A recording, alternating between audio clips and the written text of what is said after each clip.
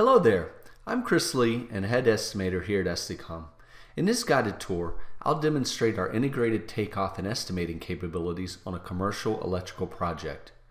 To begin, log in at app.esticom.com and you'll land on your company dashboard that displays your current projects in the various stages of the estimating process.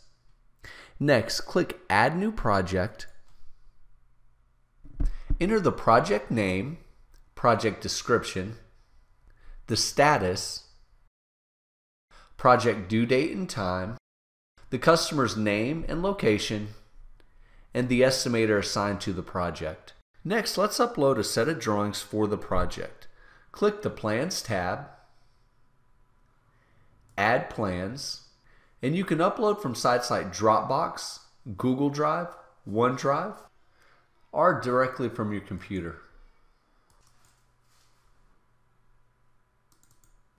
This can take anywhere from a few seconds to a few minutes depending on the size of the file.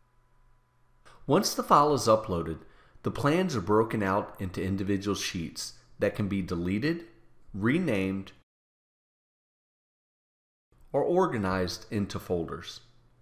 The remaining sheets will be available for markup on the Takeoff screen. Let's click the Takeoff tab and begin our quantity takeoff.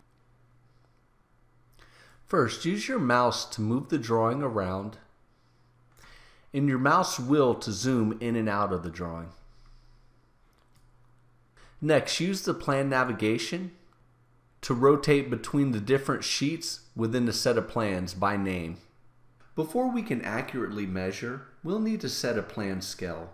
You can do this using one of the predefined architectural or civil scales, or by measuring between two known points, like a 3-foot doorway. In our example, the drawings have a 1/8 inch depicted scale on both sheets, and apply this scale for all plans. So now that the scale is set, we are ready to add our first takeoff. Click Add New Takeoff, Catalog, and let's browse to the electrical database and choose our pre-built 20 amp duplex receptacle. This assembly includes the receptacle, conduit, strap, couplings, and wire required for a commercial environment. Keep in mind, we have a full commercial and residential electrical database of parts and assemblies. You can add to and adjust the parts and assemblies you prefer at any point in time. Back to our takeoff. Now select the 20 amp duplex receptacle and choose the takeoff type, which in this case is count. Adjust the symbol size and color as preferred and click Add to Plan. This puts you into takeoff mode and you can begin counting the receptacles on the drawing. Every click increments the count by 1. To exit takeoff mode, click the takeoff name from the list. Now you're in edit mode and can move or delete takeoffs as desired. Now that we've counted the desired receptacles, let's use a linear takeoff to extend our overhead branch circuits from the electrical panel to the outlets. Click Add New Takeoff and browse to the power and lighting branch assemblies.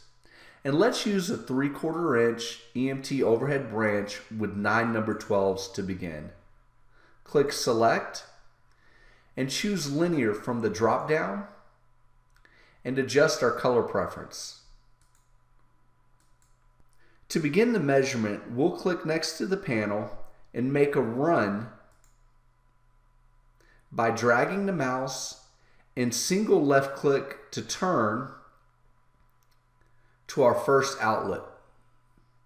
And then we'll double click to terminate the run. Now let's grab an assembly with a lower wire count.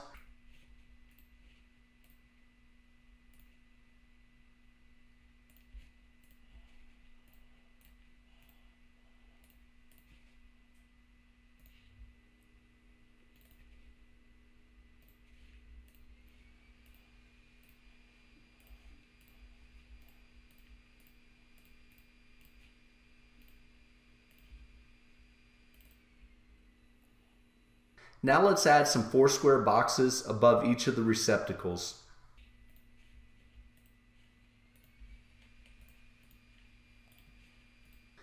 This time we'll choose count.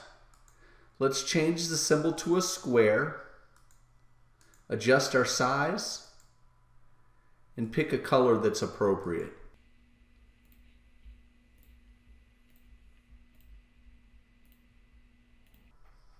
Let's jump to our lighting plan and begin those takeoffs.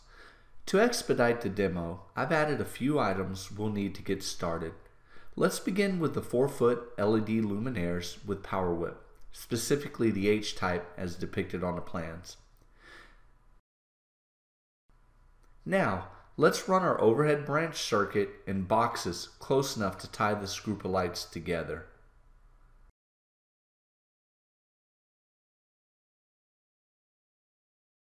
Lastly, let's add our ceiling mount occupancy sensors. Now we'll want to edit the description on the LEDs to match the lighting schedule for quoting purposes. This flows to the estimate and eventually our BOM that we'll send off to distribution for pricing. Now let's click the Estimating tab to view our takeoff quantities and make adjustments. We can adjust any of the blue fields as required. At the bottom, you'll see the summary data for the group or phase, and this gets extended out in the summary section where you adjust your labor cost, overhead and profit, and taxes. You can also break your job up into phases for pricing and project management purposes. Let's break them into power devices in one and lighting in the other.